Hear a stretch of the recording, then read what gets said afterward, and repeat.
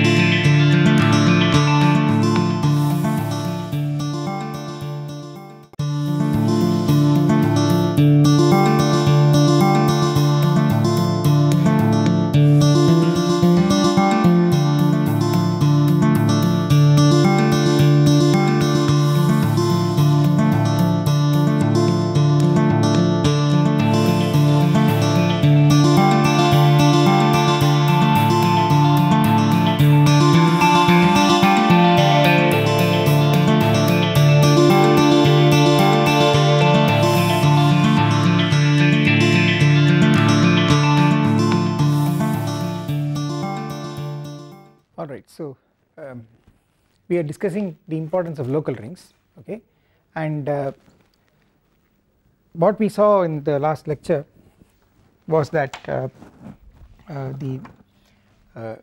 we have seen two theorems which tell us the importance of local rings.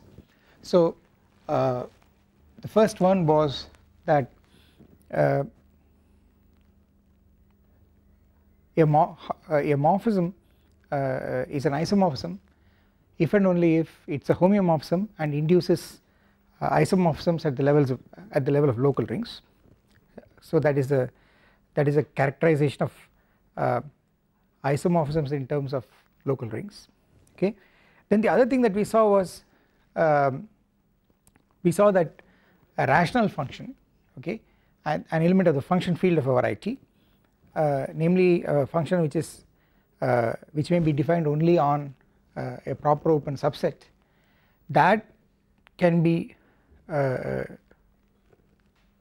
mean you can ensure that it is actually a global regular function if and only if it occurs in every local ring considered as a subring of the function field, okay. So in this regard, what I wanted to tell you is that there is this algebraic fact, it is a simple algebraic fact, and this is what we proved last time. You see, if A is an integral domain, and then of course A is contained in its localization at any maximal ideal, okay. So max spec A is the set of all maximal ideals of A, okay, and of course every integral domain is contained in its localization at a maximal ideal. This map A to its localization is just the localization map, okay, and it is injective, and that is why we consider A as a subring of the localization of A at M. And further, this is contained in the quotient field of A, which is the same as the quotient field of A of the localization of A at M, okay. So this is so what this tells, I mean this always happens, alright, and what this tells you is that A is contained in therefore the intersection of all the localizations at various maximal ideals inside the quotient field, okay. But the fact is that this is actually an equality.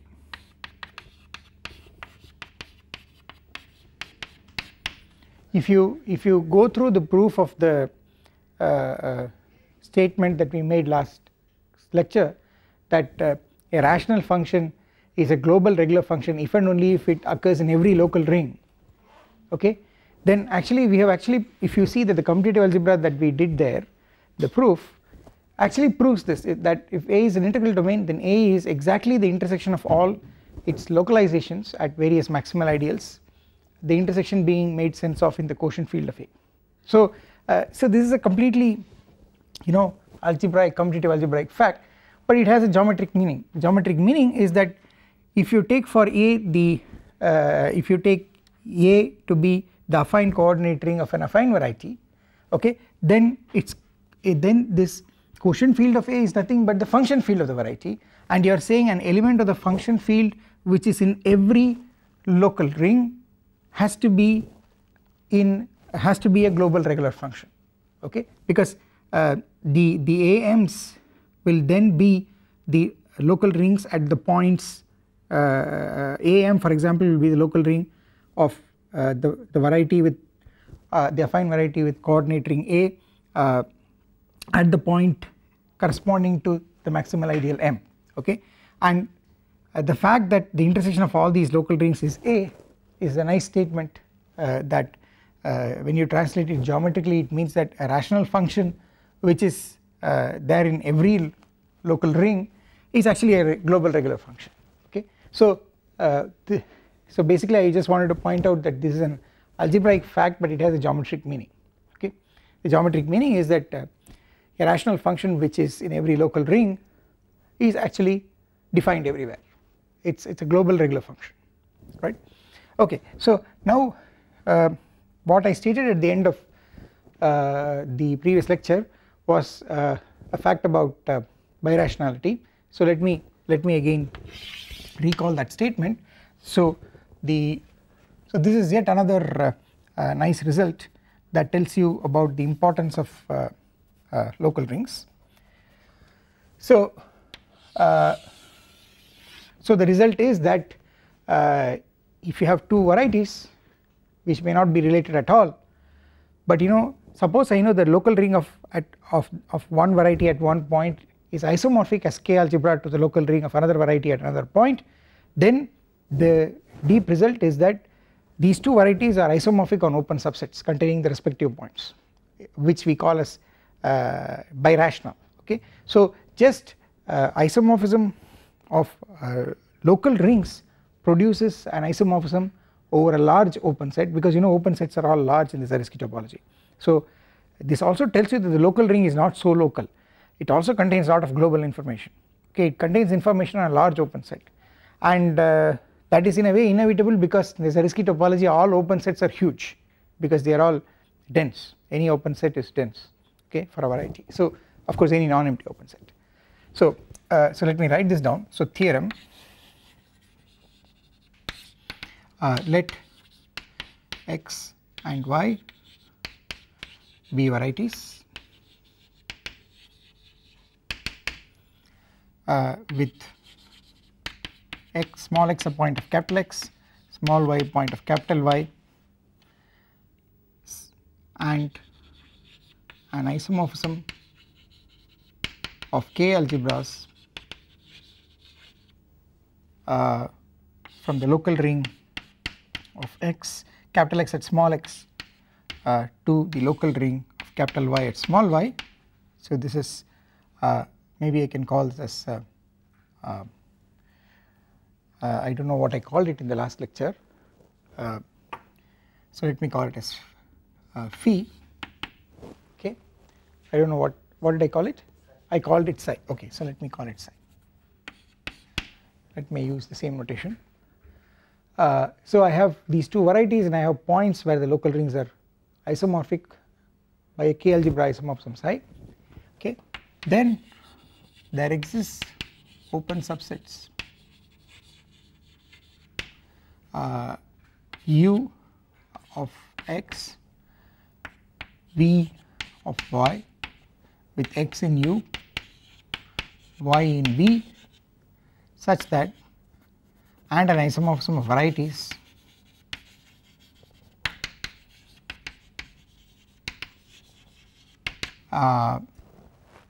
phi from U to V that takes so that X goes to phi of X is Y, okay, X goes to Y, and which induces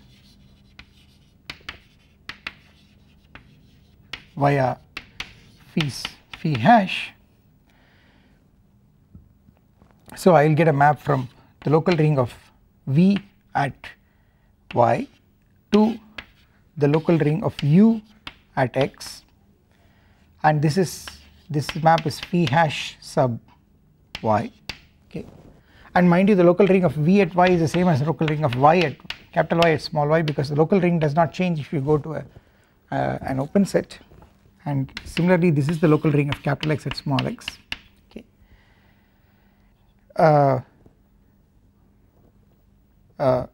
So phi is an isomorphism of varieties, therefore this will also be an isomorphism, and the fact is that this isomorphism is none other than psi inverse, okay.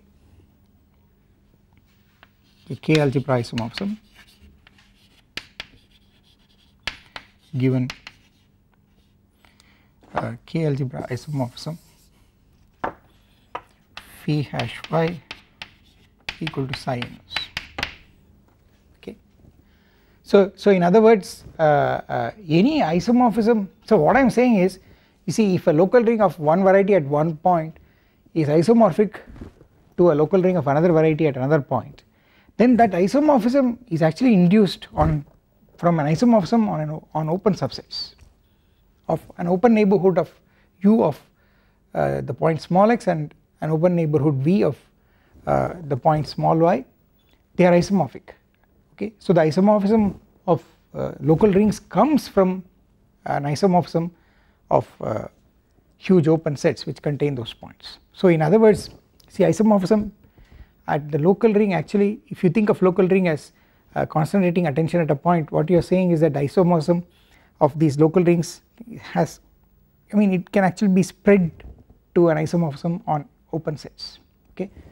So that is the power of so you know, so and you know, when we have two varieties which have which are isomorphic on open subsets, okay, then we call those varieties as birational, and what we are saying here is that of course if two varieties are birational, then there are going to be local rings here which are going to be there are going to be isomorphic local rings, okay, wherever the isomorphism is defined. But conversely, if you want two varieties to be birational, all you require is one isomorphism between local rings, okay. So that is the power of local rings. So so let us try to prove this fact. So the proof also involves just commutative algebra and several facts that we have already seen. So here is a proof. Well, so the first, so what is given to me is that I am given x, I am given y, and I am given a point small x in capital X, and I am given a point small y in capital Y, okay. And what I am given is at the level of local rings, I am given an isomorphism. So well, if I draw the diagram corresponding to this here, I will get well, x corresponds to OX and y corresponds to OY. So you see here I am writing the well, if you want, this is the geometric side and this is the algebraic side, okay. So then I have, corresponding to this point x, I have the local ring OXX, O capital X small x, and here I have O capital Y at small y, and then I have this isomorphism which is given to me as psi. It is a K algebra isomorphism, okay. This is what I have, alright, and what I am supposed to do is I am supposed to find an open set U here which contains x and an open set V here which contains y, and an isomorphism between U and V which induces at the point x this isomorphism, okay. So the first fact I will use is that any variety is covered by finitely many open subsets which are isomorphic to affine varieties. Okay, so what I will do is that I will, instead of x, I will look at x1 inside x, where x1 is an affine open, x1 is an affine open which contains the point small x. Okay, and similarly I can find an affine open y1,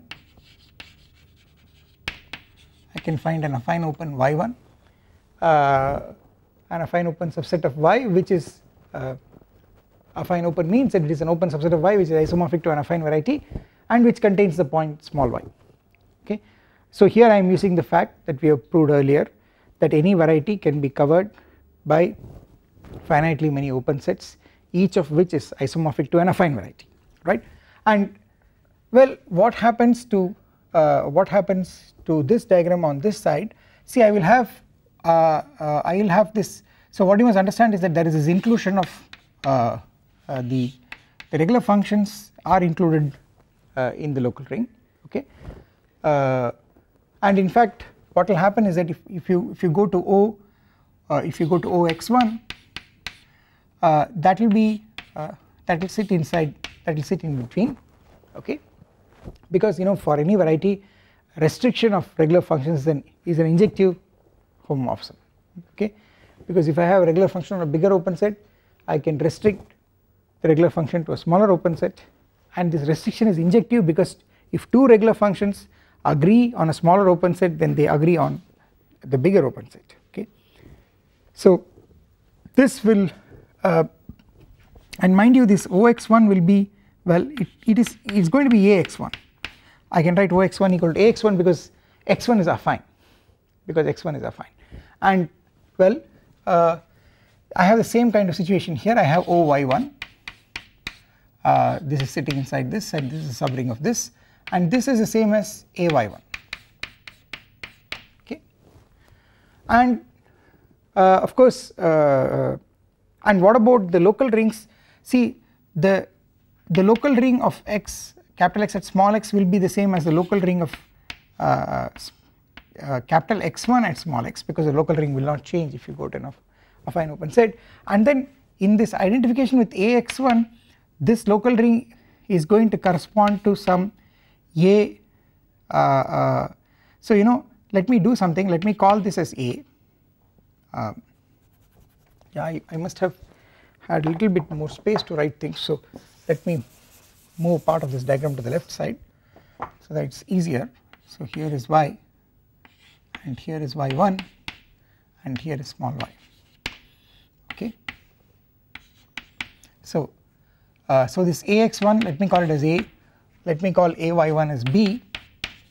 Okay, and see, what you must understand is that this x1 is an affine variety, therefore this x1 can be embedded into some affine space, into some AN. Okay, of course we are working over small k, which is an algebraically closed field always, and similarly this y1 will sit inside some AM. Okay, so so when I write like this, what I mean is that x1 is isomorphic to an open a closed irreducible closed subset of AN, and y1 is isomorphic to an irreducible closed subset of AM. Okay, and therefore what you must understand is that the points of x1 will correspond to maximal ideals in A, and the points of y1 will correspond to maximal ideals in B, and the point small x will correspond to a certain maximal ideal, and the local ring will be just A localized at that maximal ideal. Okay, and where the maximal ideal M corresponds to the point small x. Okay, in this identification of capital X, capital X1 with max spec A. After all, max spec A, set of all maximal ideals in A by the Null-Stern Satz, is identified with the points of x1, because A is A of x1, alright, and similarly the so x corresponds to the point s small x in capital X1 corresponds to a maximal ideal M of A, and the local ring is then just the localization of A at M. Okay. Similarly y corresponds to a maximal ideal neta, which comes again by this correspondence due to the Nullstellensatz. I have max spec of B. The maximal ideals of B correspond to points of y1, okay, and the point small y of y1 corresponds to this maximal ideal neta, and therefore the local ring here will be the same as local ring of y1 at y, and that can be identified with B neta. Okay, so we have already seen this.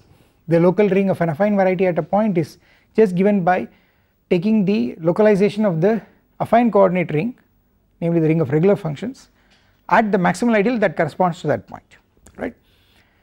So so basically, you know, at the end of all this, my diagram, and you know what I am going to do is I am going to find an open subset of x1, and I am going to find an open subset of y1, and I am going to find an isomorphism between them, okay. And you must realize that that is good enough, because an open subset of x1 is also an open subset of x, and an open subset of y1 is also an open subset of y, and therefore you have also found an isomorphism between an open subset of capital X and an open subset of capital Y, okay, which contain the points x and y, okay. So in other words, you know, to say it in simple words, without loss of generality I could have assumed that x and y are already affine, okay. So anyway, so my you know so my diagram is now so I simplify my diagram. So I have this A and I have this B, and I have A sub M, I have B sub N, and I have this psi, which is an isomorphism of local rings, okay. This is the situation now, and well you know I'm therefore looking at only the I'm only looking at the affine case. So so here in this, so on this part of the diagram, you know, so let me put a line here and look at this part of the diagram. I have x1, I have y1, x1 corresponds to A and y1 corresponds to B, right. So I have this situation. Now what I want you to understand is that the what about see, if you look at quotient field of A, this is the same as the quotient field of AM, okay. The quotient field of A is the same as the quotient field of AM, and what is it? It is the function field of x1. So this is just kx1,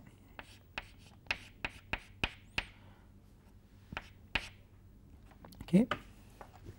And similarly here and of course A sits inside its localization, and the localization sits inside its quotient field, okay. Similarly B sits inside in its localization, and that sits inside in the quotient field of B, which is the same as the quotient field of B neta, which is the same as the function field of y1, okay. So this again uses the fact that the function field of an affine variety is just the quotient field of its ring of regular functions, okay. So x1 is an affine variety, its ring of regular functions is A, which is also the affine coordinate ring of x1, and if you take its quotient field, what you will get is a function field of x1, okay. And the function field of x1 is of course the equivalence classes of rational functions, where rational functions are regular functions on open subsets, okay. So now what you must understand is that whenever you have an isomorphism between two integral domains, then it will automatically induce an isomorphism of the quotient fields. So this is a very natural fact which comes out of the, if you want, the universal property of localization or the universal property of the quotient field, which says that given a ring, given an integral domain, its quotient field is the smallest field which contains the given ring. So if the ring is embedded in another integral domain, okay, then if the ring is embedded in another field, okay, then its quotient field will also get embedded in that field. So the quotient field is the smallest field in which an integral domain can sit, okay. So because of that property, psi will induce an isomorphism here. I will call this as I will also call this as psi. So maybe I will so let me write this as induced by psi. This is just induced by psi, okay, and this diagram commutes, okay. So what you must remember is that it's even very easy to see what this map is, okay. What is an element here? An element here is a fraction, the numerator an element of A and the denominator an element of A which is outside M, okay, and that is how an element here looks like. And what you will have to do is, if you go to the quotient field, the quotient field is simply quotients of elements of A with the denominator non-zero, okay, but you can represent such a quotient as a quotient of two quotients here, okay, by taking the denominators as 1, and then you can define what this map is simply by using this map, okay. So it's pretty easy to see what this map is. It's straightforward to define, okay, even if you don't want to worry about the universal property and things like that, okay, you can directly write out this map. It's the most natural map that you can think of, okay. So this isomorphism induces this isomorphism, okay, and now what we are going to do is, now we are going to make use of the fact that that these two are affine, okay. So you see A is, well, A is what? A is the affine coordinate ring of x1, it is the ring of regular functions on x1, and that is the polynomials in An, the polynomial functions on An restricted to x1, okay. So A is just k of x1 etc xn modulo the ideal of x1, okay. This is the affine coordinate ring of x1, right, and similarly B is the affine coordinate ring of y1. Y1 is embedded in Am, okay. So B, which is the affine coordinate ring of y1, is just the polynomials in Am, okay, polynomials in M variables restricted to y1, and that is given by k of y1 etc, okay. So there is a conflict of notation somehow, so let me, okay, so I have conflict of notation. My x1 is also a variety and my x1 is also a variable, so it is a pity. So let me do the following thing, let me change this to something which is more decent. So let me use s1 etc up to sn, where si are the variables coordinates, and here let me use t1 etc tn.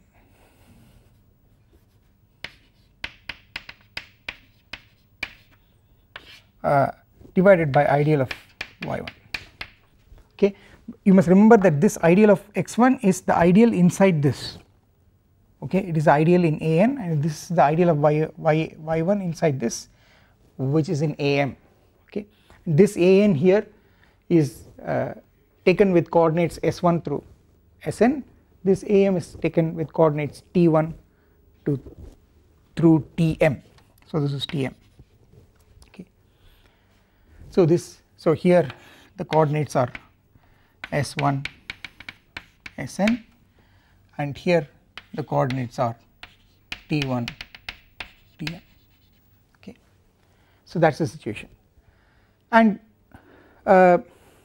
now you see, now what I am going to do is I am going to look at so you know this A is generated by the images of the SIs, okay.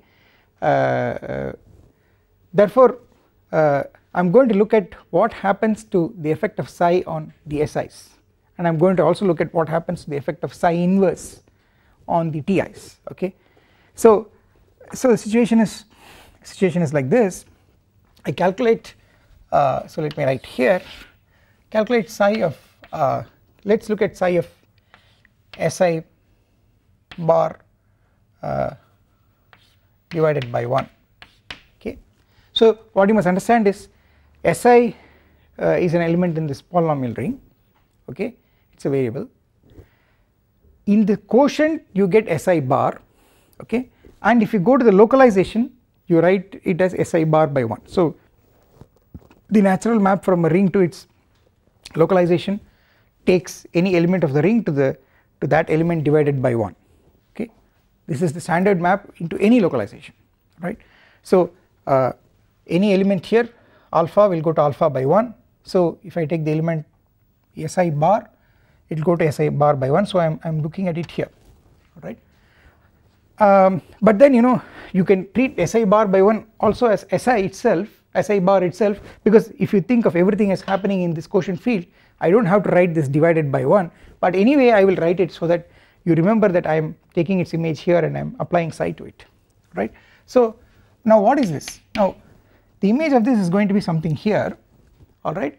So but something here is it's a fraction, it consists of a numerator and a denominator. The numerator is an element of b, the denominator is an element of b which is not in neta, in the maximal ideal neta. So what I am going to get is I am going to get Fi bar by Gi bar, okay, where of course Fi bar and Gi bar are just polynomials in the Tj's, okay, and the Gi bar is not in the maximal ideal neta that the maximal ideal neta of B that corresponds to the point small y, okay. So let me write that Gi bar does not belong to neta, okay. So what you must understand is if Gi bar is Gi bar is not in neta, therefore so 1 by Gi bar makes sense here, 1 by Gi bar makes sense here, because it is after all an element which is inverted. What is B sub neta? B sub neta is take all the elements of B and then you divide, you allow fractions where you invert things which are outside the maximal ideal neta, and Gi bar is not in neta, so 1 by Gi bar makes sense in B neta, right. But then this 1 by Gi bar lives here, okay, so it has to come from something there, because after all psi is an isomorphism, okay, and so I can look at those elements here. So let me write Fi bar of Tj by so I will just put Fi bar of T by Gi bar of T just to remind you that the Fi's and Gi's are polynomials in the T's, okay, and and of course something here will be a polynomial in the S's, okay. So so you let this, and also you let psi inverse of 1 by Gi bar of T to be something here, and that something there is going to be an element in here, okay. And if I write this as well, let me write this as Ai bar, Ai of S bar by Bi of S bar. When I write S, I mean the tuple of variables S1 through Sn, and when I write T, I mean the m tuple of variables T1 through Tm, okay. The things on this side are all polynomials in the S's, and the things on this side are all polynomials in the T's, and if you go to the level of quotient fields, here the things on this side are essentially thought of quotients of polynomials in the S's, and here the elements are quotients of polynomials in the T's, okay. So now what I want you to understand is that see, whenever you have an isomorphism of local rings, okay, then a local ring has only one maximal ideal, okay. So whenever you have an isomorphism from one local ring to another local ring, then under an isomorphism the image of a maximal ideal is again a maximal ideal. Therefore what it means is that the maximal ideal of this local ring, the unique maximal ideal of this local ring, has to be carried by this isomorphism onto the unique maximal ideal of that local ring, okay, and that means that an isomorphism of local rings will give an isomorphism of the corresponding maximal ideals, and the fact that 1 by gi bar is the fact that, you know, so I want to say that this when I write this expression, okay, I want to say that this fellow here is invertible, okay, because you see gi if you want 1 by gi bar of t is a unit here, 1 by gi bar of t is a unit here, because gi bar is the gi bars are outside the maximal ideal, therefore they all get inverted here, so it is a unit, and an isomorphism will carry a unit to unit, therefore it means that ai bar by bi, this ai bar by bi bar is a unit, okay, and since ai bar by bi bar is a unit, it means that both ai bar and bi bar are units, okay. So the upshot of this is that both ai bar and bi bar do not belong to the maximal ideal M here, okay, where ai bar, bi bar do not belong to the maximal ideal there, okay. So this is an observation, right, this is an observation. So now let's interpret this a little carefully. Now you see somehow, you know, we have to go you have at the level of small x, you have at small x and at small y, at the local ring level you have an isomorphism, you have to somehow lift it to an open set, so I have to go closer to x1 and y1, so which means that I will have to go away from the local ring and I have to come closer to this ring, okay.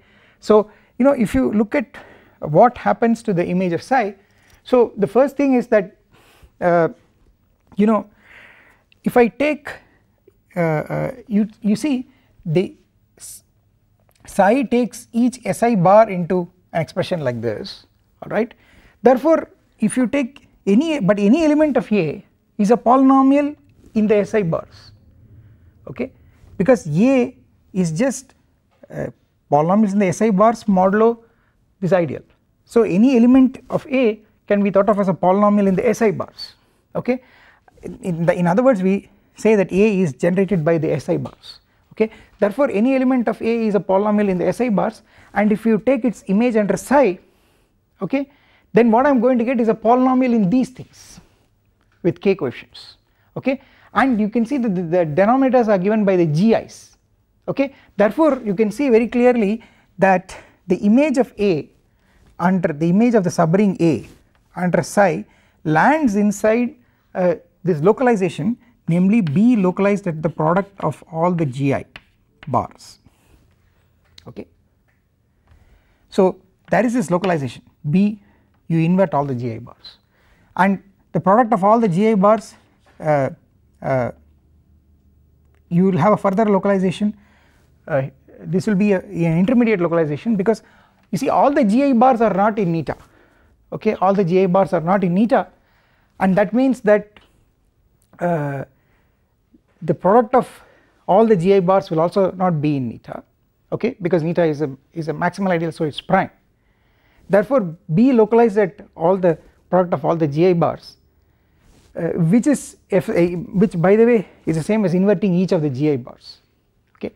So this is B localized at the product of all the gi bars, and that will sit inside a subring between B and B eta, okay, and the fact is that if you follow A by this, it actually lands inside this psi restricted to A, okay, psi restricted to A will land inside this, because after all what is an element of A, it will be a polynomial in the si bars, and if you apply psi to each si bar I am going to get fi bar by gi bar, so if I have a polynomial expression in the si bars I am going to get a polynomial expression in the fi bars by gi bars, and that is some polynomial divided by some product of gi's, okay, some product of powers of gi's, and therefore it will lie here, alright. So the moral of the story is that psi restricted to A will give you an injective K algebra homomorphism from this to this, right. And you know the point I want to make is that what have we done geometrically. See, geometrically what you have done is, you see, you have gone to each gi bar is a polynomial, is a regular function, okay. Each gi bar is an element here, but what are the elements here? The elements here are just regular functions on y1, okay. And what do you mean by inverting a gi bar? Inverting a gi bar amounts to going to the open set, the basic open set given by the non-vanishing of the gi bars, okay. When you invert a regular function, okay, you go to when you invert a regular function, the ring that you get is the affine coordinate ring of the basic open set defined by that regular function, namely the locus where that regular function does not vanish. So what you are getting here is the basic open set given by the product of the gi bar. This is the locus in y1 where none of the gi bars vanish, okay, and that locus contains the point small y, okay. That is because none of the gi bars vanishes at y, and that's just a restatement of the fact that none of the gi bars is in the maximal ideal neta, which is where neta is the maximal ideal corresponding to the point small y, okay. Therefore what has happened is that, you know, we have gotten hold of an open set here, alright. We have in fact a morphism of varieties from this open set to x1, okay. We have a morphism like this, and that is because, you see, psi restricted to A is just from A to psi of A, it is an isomorphism, because after all psi is an isomorphism, so the restriction is again an isomorphism, and you see and psi of A is contained in B sub product of gi bar, okay. And mind you, this is just A of x1, okay, and this is the thing here is A of D, the basic open set defined by the product of gi bar, okay. And the moment you have a K algebra homomorphism from the affine coordinate ring of one affine variety to the affine coordinate ring of another affine variety, it corresponds to a morphism in the reverse direction, because we have seen this that there is a bijective correspondence between the morphisms of two affine varieties and the K algebra homomorphisms between their affine coordinate rings. Therefore the psi restricted to A, you know, that is a K algebra homomorphism from A to psi A, and therefore it is a K algebra homomorphism from A to B localized at product of gi bar. Therefore it induces a map like this, which is a morphism of varieties, and that is this map, and so this is well, I do not know whether I should give a name to this, so let me write this. I will just write this as induced by psi restricted to A, okay. There is a map like this, and now whatever I did with after all A and B, psi is an isomorphism, whatever I did with A, now I can do it with B, okay. So how do I do the same thing with B? So again what you do is that, you know, you look now, instead of looking at psi, look at psi inverse, okay. So again calculate, let us write out psi inverse on generators of B. What are generators of B? The Ti bar, the Tj bar generate B, okay. So calculate the image of Tj bar under psi inverse, okay. So Tj bar is the image of Tj in this quotient ring, okay, and it is thought of as the element Tj bar by 1 here, and you are applying psi inverse, and you are going to get something here, alright, and that is going to be simply a quotient of polynomials in the SS with the denominator outside the maximal ideal, okay. So you are going to get this is equal to Fi of Fj of S divided bar by Gj of S, where Gj bar is not in the maximal ideal M. You are going to get this, okay, when I take the image of Tj bar here, right. It is going to be an element here, alright, and an element here is a fraction, it is a quotient of two elements, the numerator any element of A and the denominator an element of A which is outside M, and of course elements of A are just polynomials in S, okay, red modulo the ideal of x1, okay. So I am going to get this, and again if you calculate psi inverse of so if you calculate psi of 1 by Gj bar,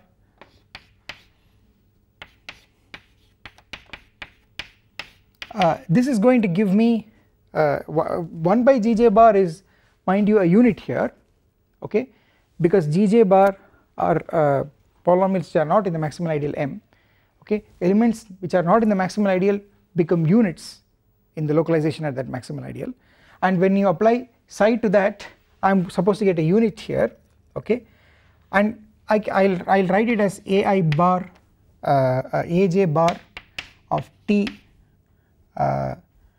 by Bj bar of T with both Aj bar and Bj bar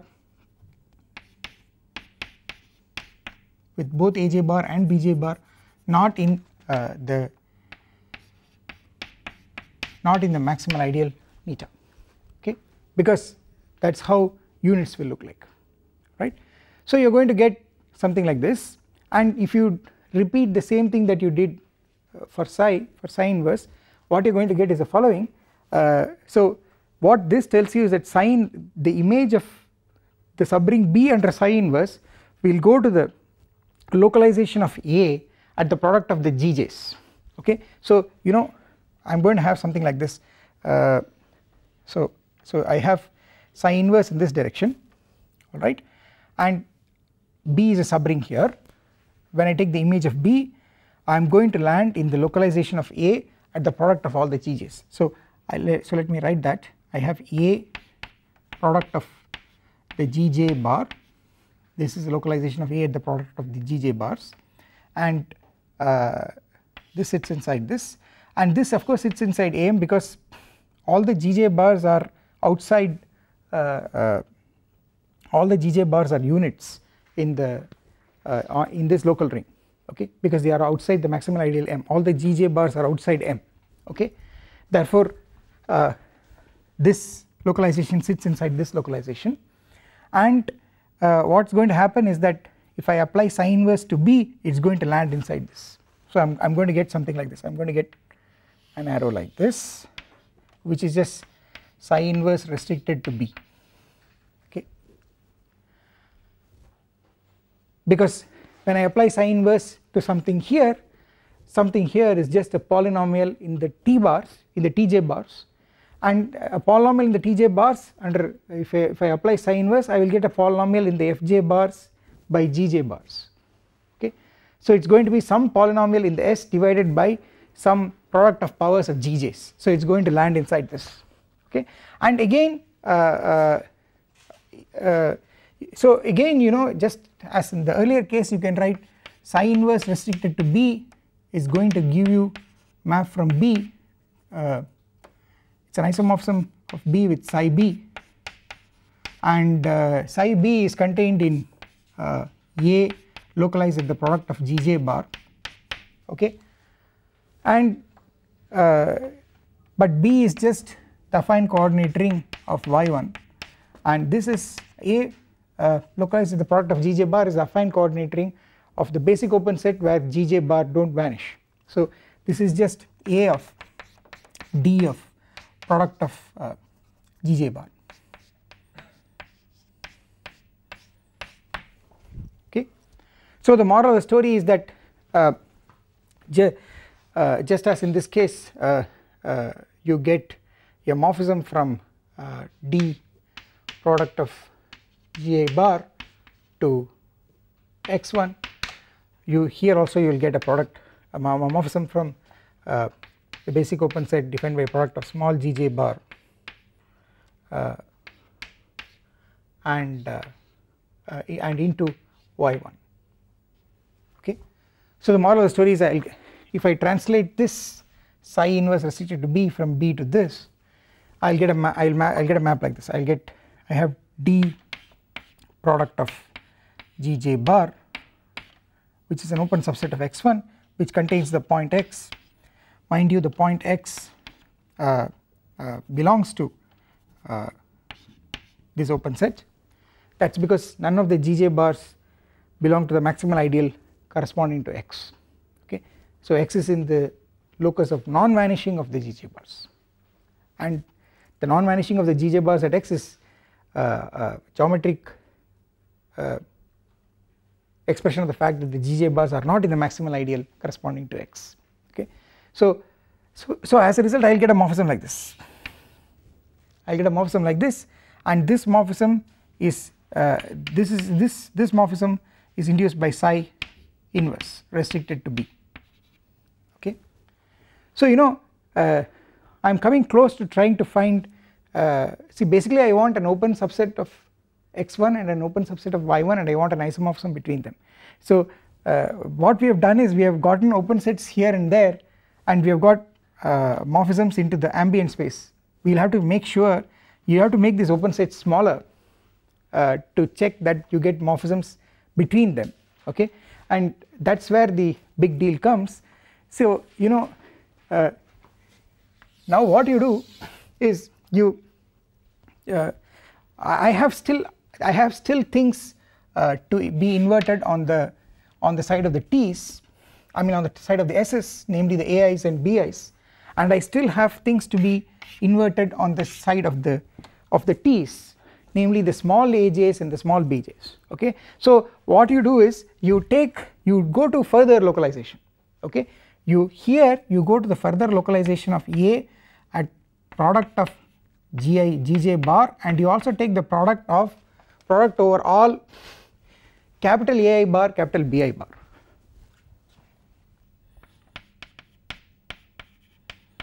This is a further localization, okay, which sits inside this ring.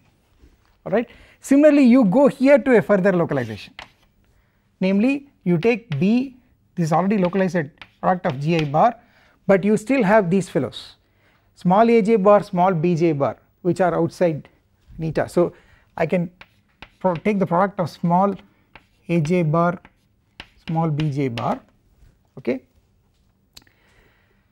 and that's a further localization, and that also sits inside this. Okay, and what does it amount to? What it amounts to is, here you are going to a smaller open set, namely you are going to the open set given by product of gj bar into product of capital ai bar bi bar, which is open inside this, and x is actually here. Okay, and here you are going to a smaller open set, namely the locus where the product of capital gi bar and product of small aj bar bj bar and y is here.